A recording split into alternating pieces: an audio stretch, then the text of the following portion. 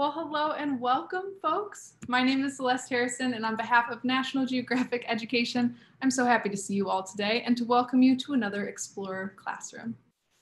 At National Geographic, we believe in the power of exploration, wonder, and storytelling to change our world for the better, and we believe that everyone should be able to safely explore the wonders of our world. So our Explorer Classroom events connect students from all around the world with National Geographic explorers who are amazing scientists, filmmakers, adventurers, researchers, photographers, and so much more. You name it, we've got it. For short lessons and extended Q&As here in the Explorer Classroom.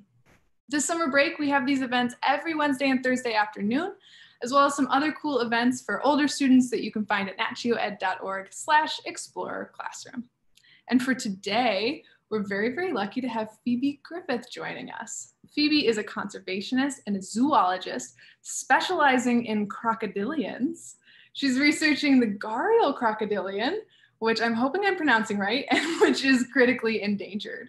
Her work is based in Nepal, where she tracks the movements and survival of these amazing creatures. Before we learn all about crocs, I'd like to acknowledge that we're joined on screen by a bunch of really wonderful students today. And we have hundreds and hundreds more of you registered to watch along on YouTube. It's so great to have you all here. Today, our students are representing Canada, India, Ireland, Romania, the United Kingdom, Arizona, California, Colorado, Connecticut, the District of Columbia, Florida, Georgia, Hawaii, Illinois, Kentucky, Massachusetts, Maine, Maryland, Michigan, Minnesota, Missouri, Mississippi, North Carolina, New Hampshire, New Jersey, New York, Ohio, Oklahoma, Oregon, Pennsylvania, Texas, Virginia, Vermont, Washington, and West Virginia, and probably more places too. So if I happened to miss your country or your state, please let us know in the YouTube chat bar. I would love to say hi and give you a shout out. But for now, I think that is plenty of introduction from me. I think it's time to meet Phoebe and do some little interactions. So hi everyone, I'm Phoebe. Thanks for that introduction, Celeste. So I'm a crocodile conservationist and I work here. You might see behind me in my video, this is a photo taken on the Narayani River in Nepal, where I'd love to be right now, but at the moment I'm currently stuck in the UK. So first up, we're going to do an interactive session, which I think Celeste's going to help me with. Absolutely. So I'm going to share my screen now so that you can see this interactive that we're going to run. Go ahead, and if you're watching along wherever you may be, on your phone or in another window on this same device, pull up menti.com, www.menti.com. It's going to ask you when you get there to type in a number. That number to participate in this interaction is 230868. And if you forget any of those instructions, they're posted on the screen right now at the top in little letters. So all of that's on there. But the question we're working with today is, what do you think when we say crocodile? What words come to your mind? You can submit 4 words at a time, as many times as you'd like. Get in there and tell us what comes to mind.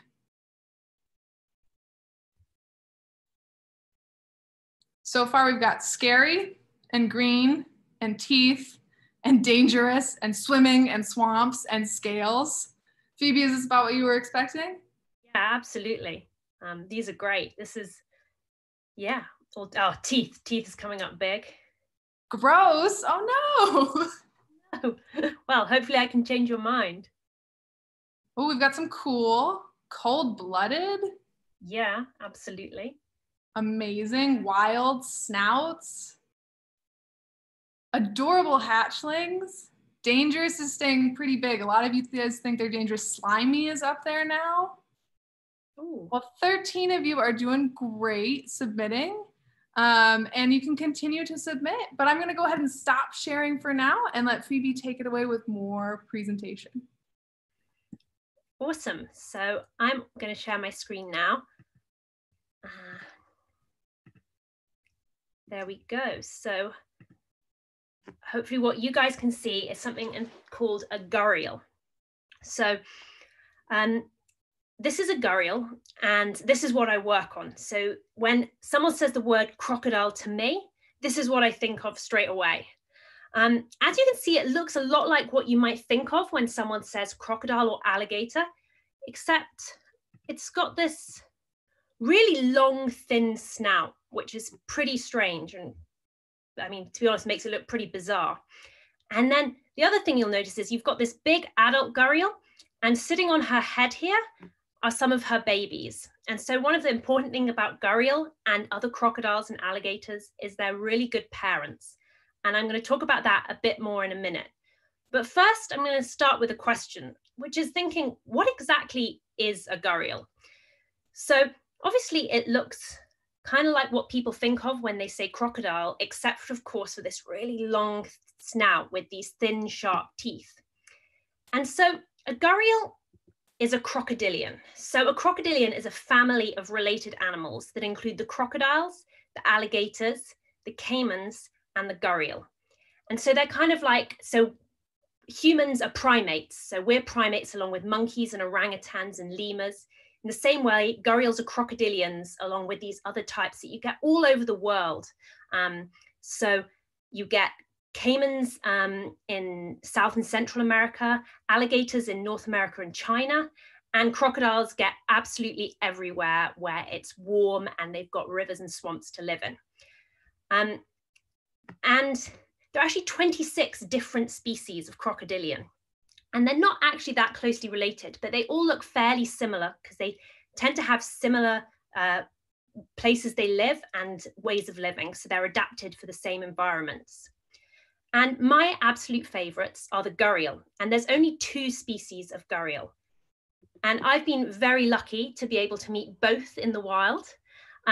So here on the left, this is me holding a baby Tomistoma, which is the type of gharial that you get in Southeast Asia. And people know very little about these. These are probably the least well-known crocodilian. And before anyone asks, yes, I am wearing my pajamas in this photo. It's the only time I've ever been past a crocodile in bed. I was sleeping on a boat and I told the skipper how much I loved these gharial. And so when he saw this little Tomistoma in the water, he grabbed it, brought it and gave it to me in bed, which is why I'm in my pajamas. And then on the right here, this is me holding a gharial, or also known as the Indian gharial. And that's the species I work on and what I'm going to talk to you about today. So where I work in Nepal, we get 2 types of crocodilian. And the first is the mugger crocodile that you can see here on the left. And they're definitely what people think of when you see crocodile. You know, they're quite dangerous, a little bit scary, and they got this big fat head. And then the gharial, these 2 are about the same size, but you can see that they've got this much longer, thinner snout that takes up a bigger proportion of their body. And this video shows that gharial are really, really well adapted to a life spent living underwater in rivers. They have this long, streamlined body and this big flattened tail at the back to propel themselves through the water. And you can see they've got these big webbed feet that they use to direct themselves. And they've got this thick protective skin on their backs to protect them from predators and also the sun. And then of course, the really distinctive thing that I just keep mentioning is the weird long snout. And the reason they've got this is they're specially adapted for eating fish. So because they've got this really long, thin snout, they can move that really quickly through the water to catch swimming fish, which is most of their diet. But they do sometimes eat some other things. So you can see in this photo at the top, this one is crunching on a turtle. They will sometimes eat amphibians or crustaceans like crabs. When they're little, they eat insects and bugs. But the key thing about gharial is they're not actually very dangerous to people. You know, they never attack people, or they definitely never eat people. And occasionally when there's been reports of someone being bitten by one, this gharial has quickly let go when they've realized that they've taken a person, not a fish. And the other thing you might be thinking is, what is wrong with this croc at the top? Because it's got this weird lump on top of its nose. And that's in fact the special thing about gharials. So this lump tells us that it's an adult male. And all adult male gharial have this lump on the end of their nose. And it's called a gara, which is a word meaning a clay pot in Hindi, because it kind of looks a bit like a pot. And that's why they're called gharial, because they have this lump. And this is really unique because it's only on the adult male gharial, and it's only on gharial. No other crocodilians have it. So here we can see a slightly closer up picture. This is actually quite a small one. They get even bigger than this on the big males. And for a long time, people kind of wondered what this was all about. But recently, this is my friend Jai. So Jai's been studying acoustic communication in gharial. So what that means is he's studying the sounds they make and how they talk to each other. And what he's found is that the adult male gharial make a really unique sound called a pop. So I'm going to play the sound.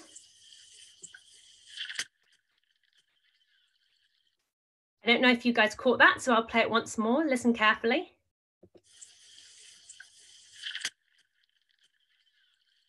It's a really weird noise, and you can hear it so far away, like a whole kilometer away, so the equivalent of standing 10 football pitches away. This is a really loud noise, and the males use this for communicating with the females when they're flirting, communicating with other males when they're getting aggressive and trying to get them to clear off their turf. They use it to communicate with their babies, and occasionally they use it to show surprise when some weird zoologist turns up at the edge of their river. And what Jai's found is that only the adult males can make this sound. And if their gar gets knocked off, they stop being able to make it.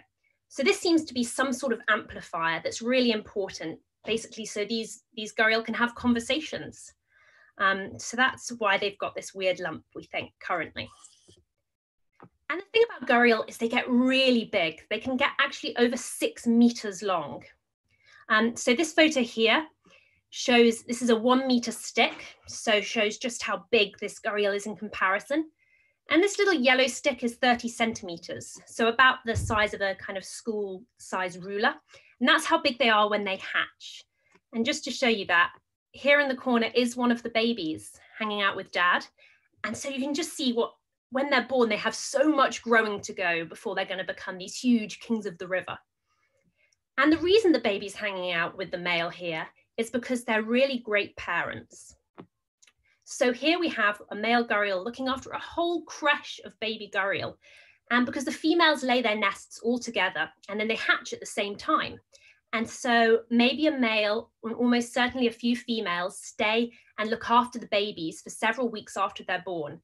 Because when they're this small, they're really tasty to loads of predators. And everything from fish to birds are going to try and eat them. But they're definitely not if there's a 6 meter dad around. But the other cool thing is he might not actually be their father. He might be stepdad, and he's just stepping in and looking after them. And they found in India that they got quite a lot of young males doing this parenting duty, even though they haven't mated yet.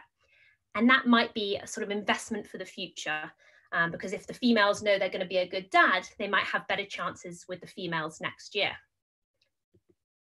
And so here's some of the babies up close. They're really floaty when they're little. I'm not sure that's a scientific term, but they really bob in the water.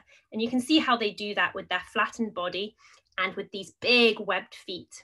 And also, if you've ever wondered where a crocodile's ear is, you can see it nicely here. It's a little ear from this guy listening to me. So the reason I'm so interested in researching about gharials is because they're critically endangered. And that means they're at really immediate risk of extinction if we don't actively conserve them. And it's a really real worry that gharial could go extinct in our lifetimes if we don't do everything in our power to protect them.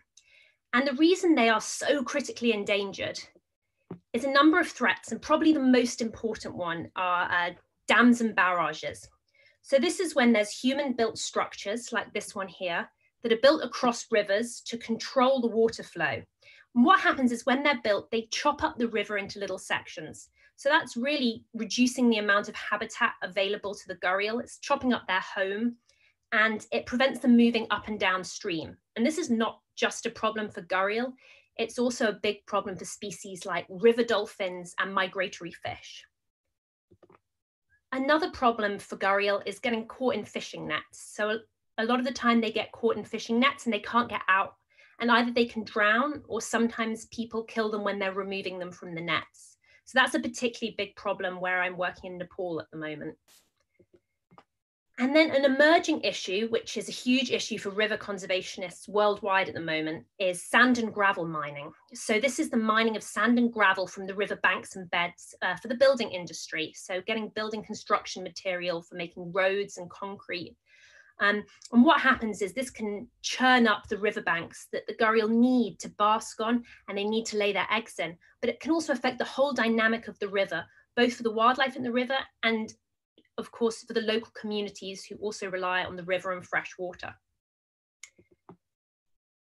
So this is a map that shows where gharial used to occur. So if we go back to the 1940s, you got gharial in Pakistan, all of northern India and southern Nepal, through to Bangladesh and Bhutan, and possibly even as far east as Myanmar. But unfortunately, the populations crashed and they're now 96% reduced. So only 4% of the gharials that were around in the 1940s are still around today. And they're in just 14 really isolated locations in northern India and Nepal. And I work in an area called Chitwan, which is the biggest population left in Nepal. And there's about 230 gharial in that population. So it's a really tiny number, but luckily it is slowly increasing.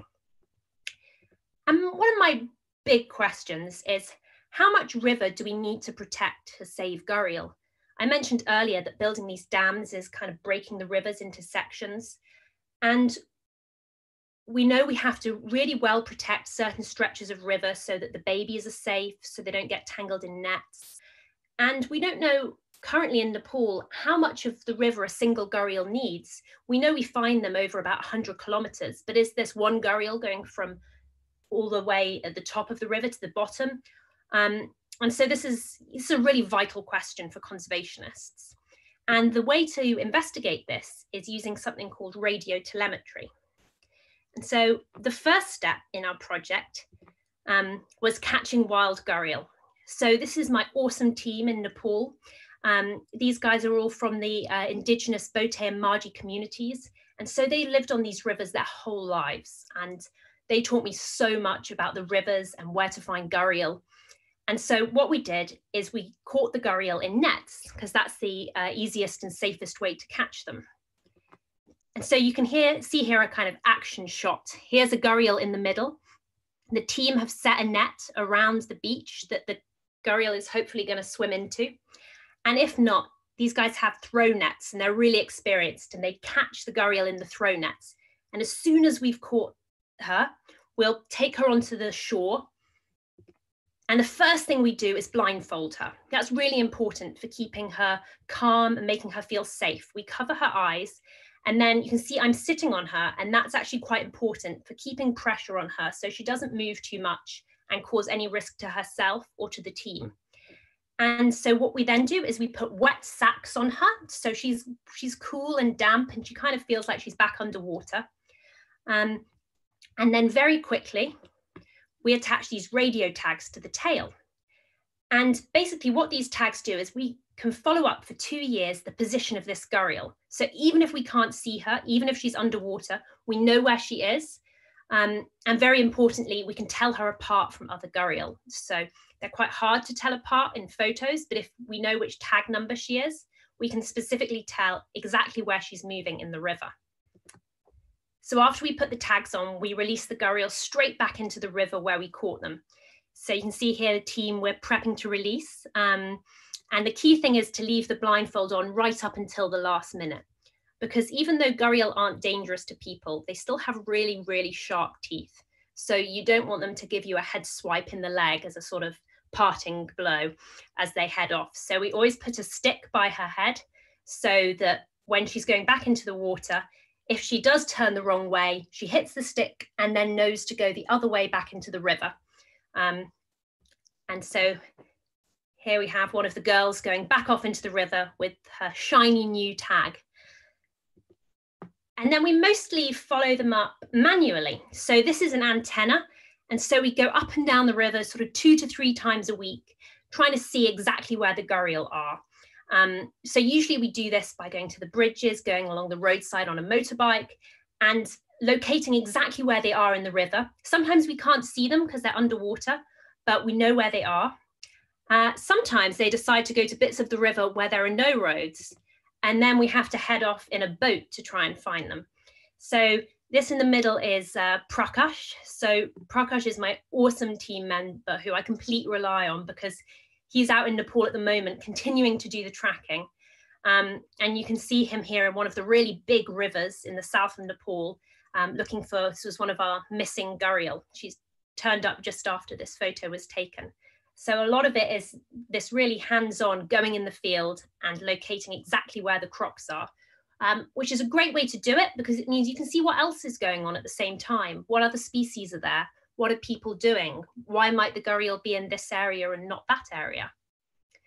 And what we found is that some of the gharial move really long distances. So this arrow shows one female we tagged here around Christmas time. And in the spring, she traveled 40 kilometers downstream in order to find a male gharial to mate with. And that's where she laid her nest. So we're just waiting to see whether she comes back up for the winter. It's quite exciting. And then this female, this is the whole catch team here with our biggest female. So she was 4 meters long. It took all 10 of us to get her out the water because she was so heavy. So we knew she was probably a really important mama, and we were right because we followed her up. And this photo was her a few weeks ago, being the main guardian female, looking after all the baby gharials of 15 different females. And a really important question for conservationists is, are the gharial in Nepal, are they breeding? Are they having babies every year or every other year? And if we can answer that question, it can help us predict how quickly the gharial population might increase and recover. And in India, we know they breed every year. In Nepal, we're not sure, but we know which females bred this year. So by this time next year, I'll hopefully have the answer to that question. And then I want to end with this video, just showing some of the babies swimming in their habitat in the river that just fills me with a lot of hope. There's some really awesome Indian and Nepalese conservationists working to protect this species, and lots of local communities engaging and prioritizing the conservation of these gharial.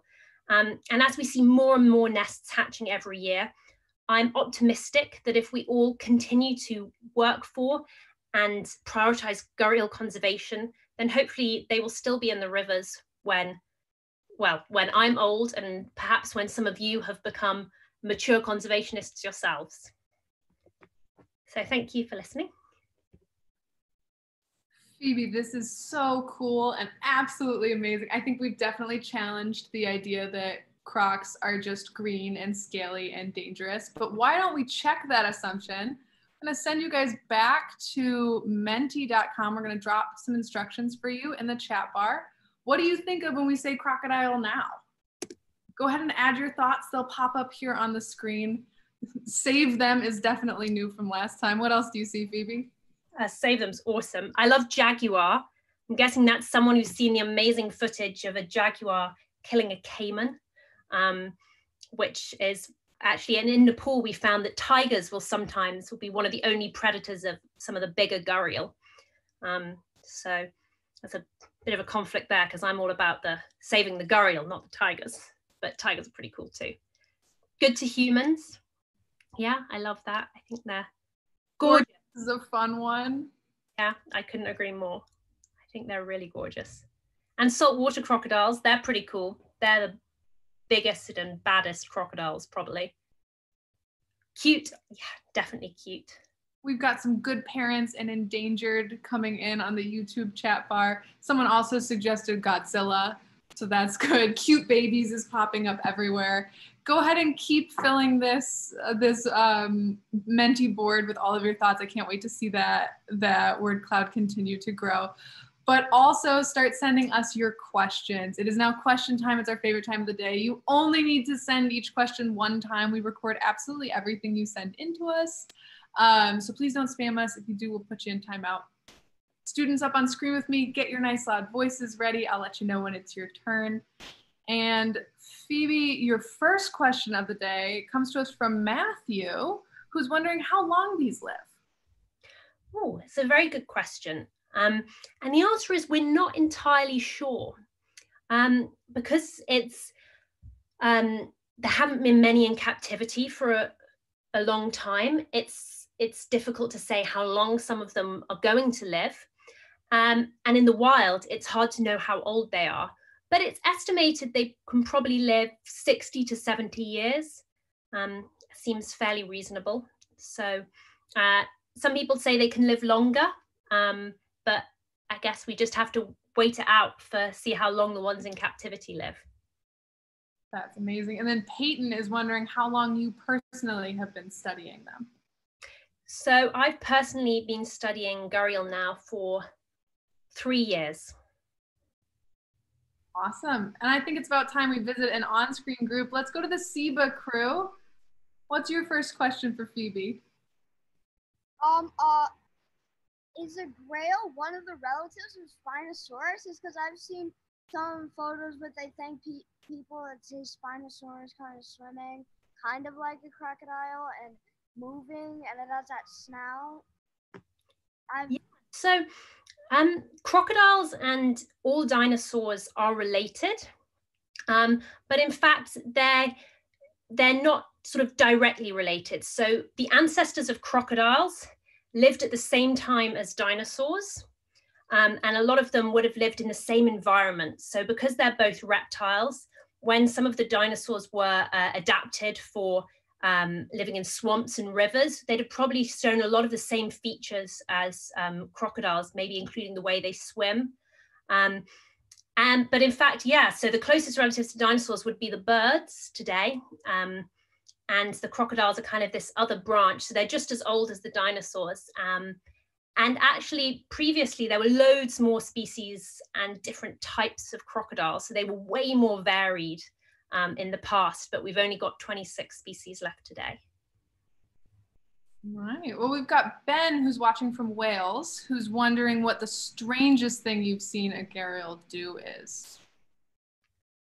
Ooh, the strangest thing I've seen a gharial do. Well, I'm going to say it's the strangest thing. It was something a baby gharial did. So you see the pictures I put up of the crocodiles, the mugger crocodiles. They are definitely known for eating baby gharial. But actually this year, what we've seen is some of the baby gharial went and joined a mummy mugger and her babies. And ever since, that mummy mugger has been protecting the baby gharial, and she's been sitting on her head and staying with that crocodile just like she would her own gharial mum. So I think that's pretty strange, but quite cool. Love it. Well, let's see what Elise and Sophie's question is. My question was, are there any predators that eat crocodiles, especially that they're dangerous? Yeah, absolutely. So it depends on the size of the crocodile. So if you get a baby crocodile, absolutely everything eats them. And I mean everything. So they get eaten by other crocodiles, they get eaten by big fish and birds and wild pigs and wild dogs. But the bigger and bigger they get, the safer and safer they are. So by the time they kind of get towards 2 meters long, there's not much that could eat them other than other bigger crocodiles and alligators. So they can be cannibals. So they might eat smaller ones. And then with the bigger size ones, there are some predations such as jaguars can kill caimans in South America. And we have one report of tigers killing adult gharial in Nepal. But by the time you get to a really big gharial that's like 6 meters, or a really big saltwater crocodile, there's absolutely nothing that would kill one other than, of course, humans are probably the biggest threat, because nearly all croc species came very close to going extinct back in the 1950s and 60s after people decided to hunt them. And it's thanks to really great conservation that they are now safe from the dangers of people. Speaking of that really great conservation, we've got Catherine in the chat bar who's wondering if there are any plans to reintroduce them to historic territories. Yeah, great question. There absolutely are. So The other half of my research that I didn't get a chance to talk about today was looking at reintroductions of gharial. Mostly in this case, they're reintroducing them to try and boost their numbers in Chitwan, where I'm working in Nepal. And it's quite tricky to do. Usually a lot of them don't survive the process of being released. And so historically, they've tried to reintroduce them to quite a few sites in Nepal and India, and it's generally not worked. However, recently, an initiative in Hastinapur in India has successfully reintroduced them to a new sanctuary, which is really exciting. So they released juvenile animals. So they're currently just waiting to see if they're going to grow up, become adults, and start breeding there.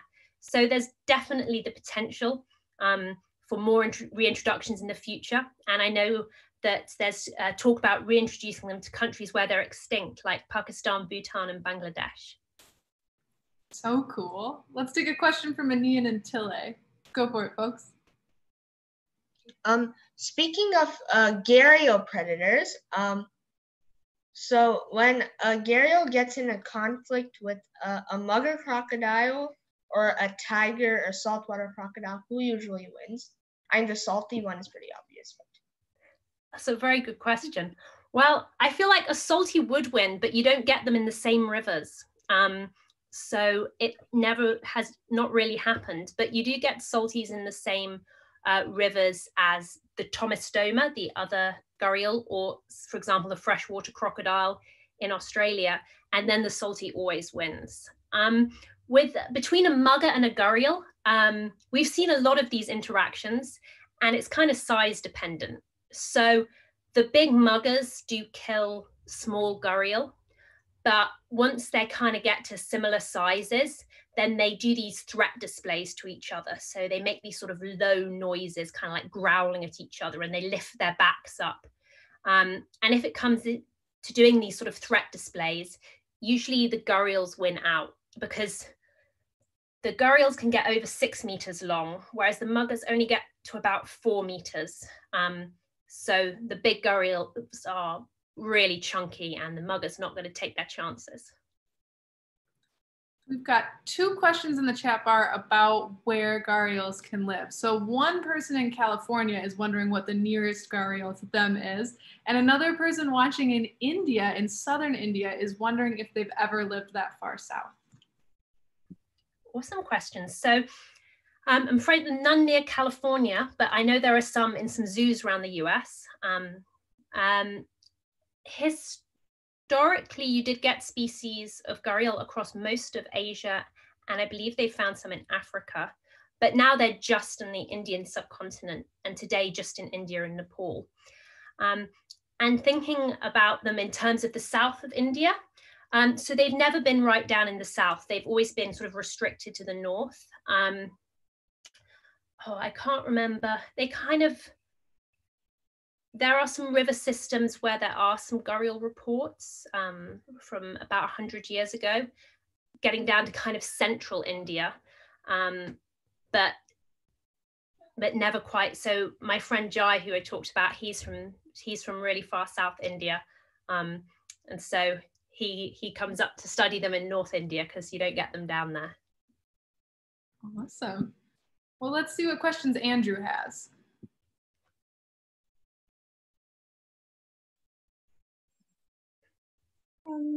My question is, what made you want to study gharial? A great question. What made me want to study gharial?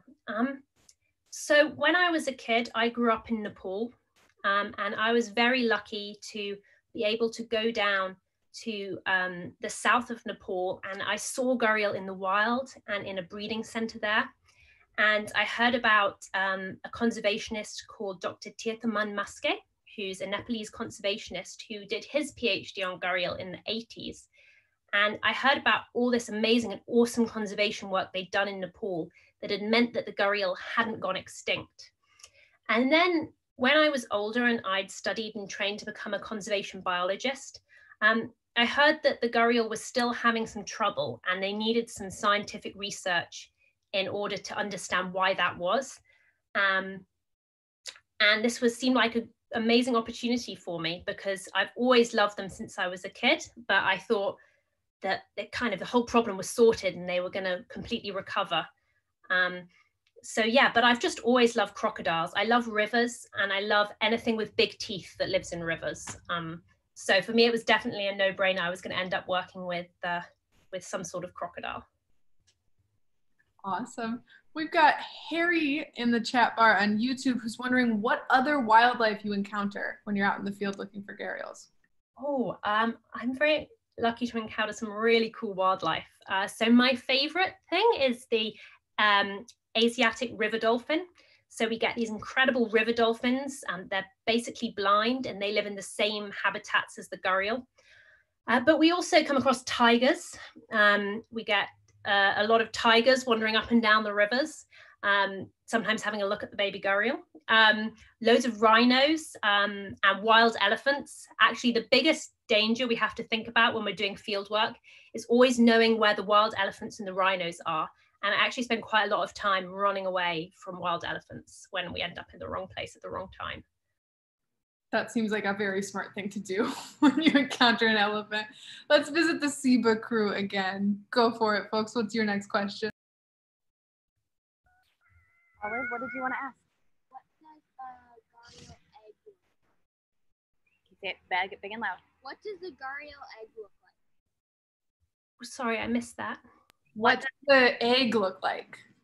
The egg. Okay, so gharial eggs are actually the biggest crocodilian egg. And so they kind of look something like I guess a bit like a chicken egg, but way bigger. And they're really white. But the thing is, they're not hard like a chicken egg. They kind of have this soft, leathery shell. And when the baby gharial's inside, they have this egg tooth, like all crocodilians, that they use to rip open this leathery eggshell and get out. And the mums help kick them out the nests. Most crocodiles pick up the babies in their jaws and help sort of take the shells off. But because the gharial have these really weird, long, thin snouts, they can't do that. So generally, they just kind of help kick them out the eggs. And sometimes we as conservationists find that the mums forget the odd nest. And so then we have to dig them out and help peel open the little shells. So cool. And when you peel open the little shells, do you ever name the crocs that you work with? We've got Sydney wondering. So I'm really boring, and usually I name the crocodile the number they have on their radio. So they're usually called Gharial 18 or Gharial 30. I have given a couple of them names. Our really big female I showed you the photo of, we call her Big Mama. But yeah, I haven't named any of the ones we've helped hatch from the eggs because once we've released them again, we just can't tell which one's which. That makes sense. Let's go back to Elise and Sophie for another question.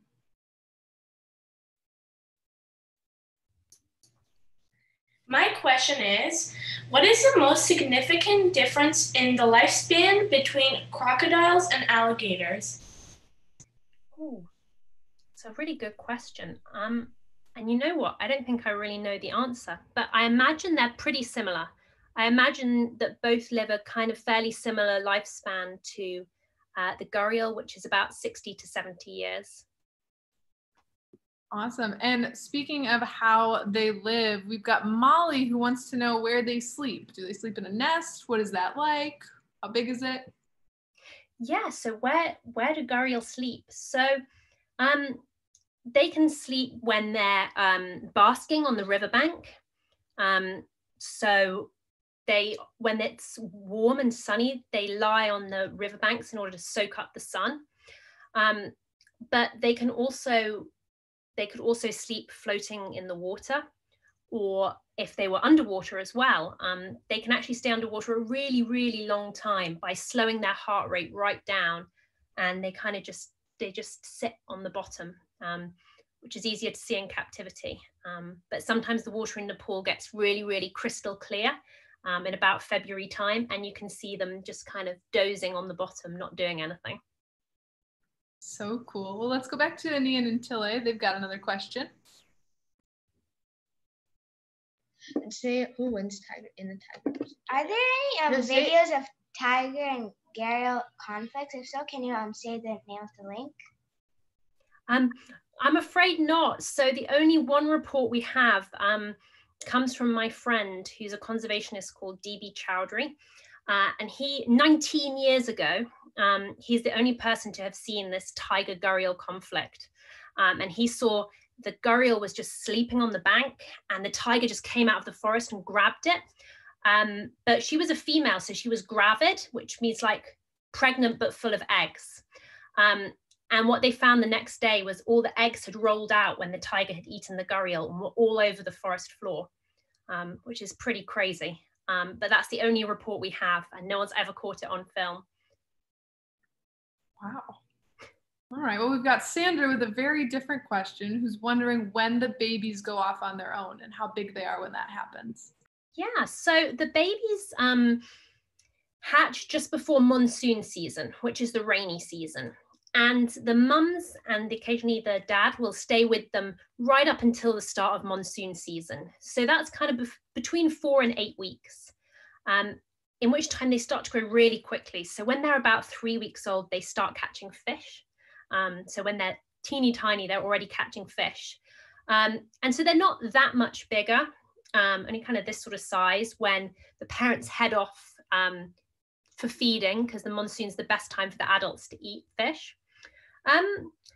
But although they don't stay specifically with their parents, they do somewhat associate with the adults still.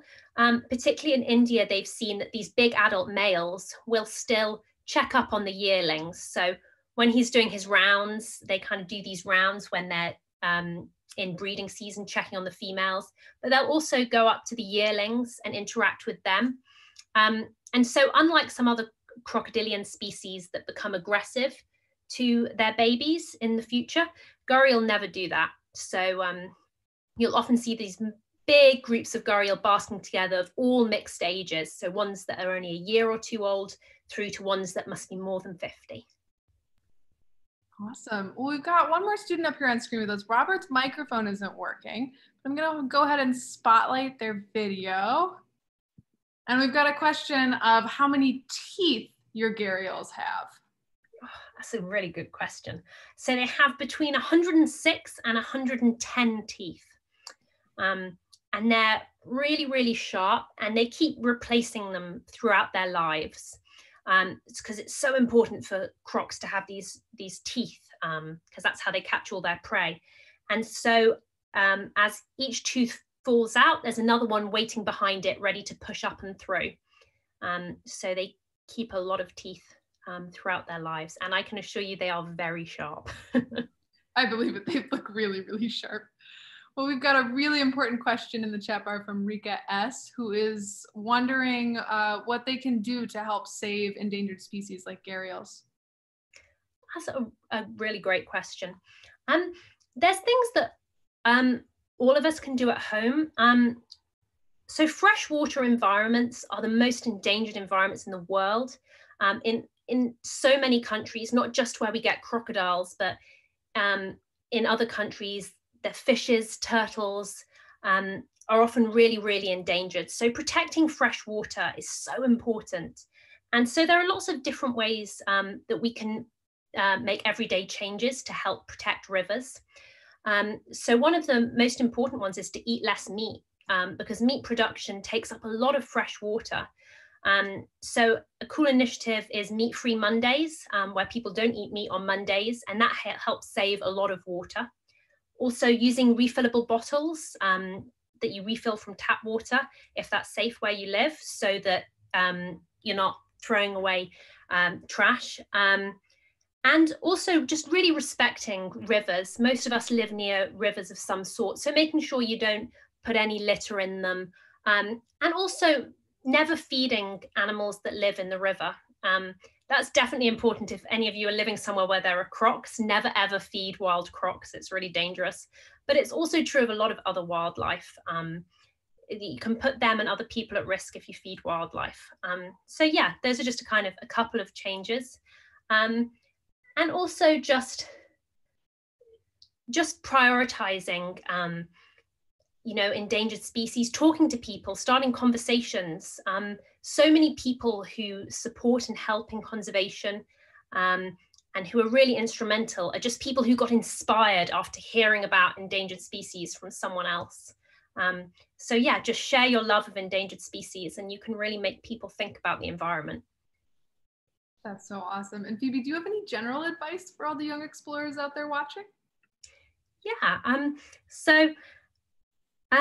I would definitely say for anyone who loves wildlife and conservation, that this is something everyone can get involved in, whether that's kind of just from an interest side, or whether you want to become a conservationist or a zoologist as your career. I just want to say this is something that's, it's all teamwork. And so the more people who are involved from the more diverse backgrounds and choices in life, then the better we can succeed. So yeah, I kind of say that everyone should really think about conservation and definitely engage where you can. So cool. Well, thank you so much, Phoebe. And for everyone out there watching, you can check out Explorer Classroom as well as many, many more free educational resources at natgeoed.org. And please share your work with us on Twitter. If you do a follow-up activity from the Family Guide, maybe you draw a picture, write a story, or maybe you go out and investigate your own wildlife and protect your own watersheds. Whatever it is, send it to us by tagging @NatGeoEducation and using hashtag Explorer Classroom on Twitter. That way we can make sure Phoebe gets the chance to see all of your amazing work too. You can tune back in tomorrow at 2 p.m. Eastern time. You can even bookmark this page so it's even easier for you to come back. And now, right before we sign off, I want to make sure that everybody gets a chance to get nice and loud. You've all been so patient and such studious participants.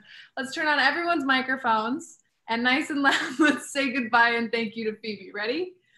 Bye! Bye. Thank you! Bye. Thank you.